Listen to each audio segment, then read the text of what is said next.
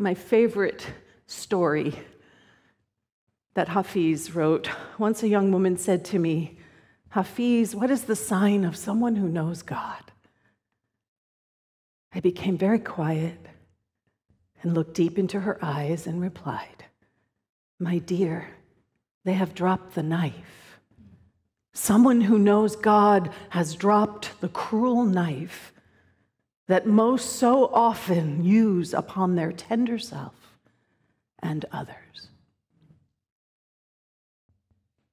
This, to me, is what true peace is. Can we drop the knife? Can we drop the knife that we're wielding against ourselves? Can we drop the knife that we're holding against somebody else's throat, even if they don't know it? Because that's what our resentments are. Us holding a knife to somebody else's throat and they don't know it. And we're so busy holding that knife, we are the only one who is being impacted by that resentment. Can you feel the truth of that? Forgiveness, compassion, and humility. This is how we can actually understand something new. I really feel that this is the only avenue. It's the only avenue I'm discovering. So if you've got another avenue, please come talk to me, right?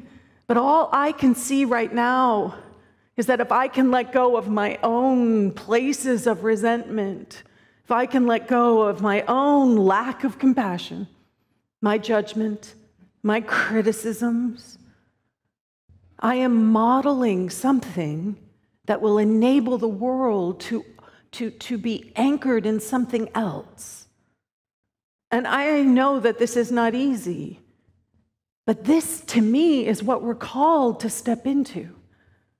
That place where we actually lay down the knife, because there is nothing that is actually threatening us. What if you actually took that part of you that feels so unsafe and held them in the light of your faith, held them in the light of community, held them in the light of compassion? That is where true peace will arise.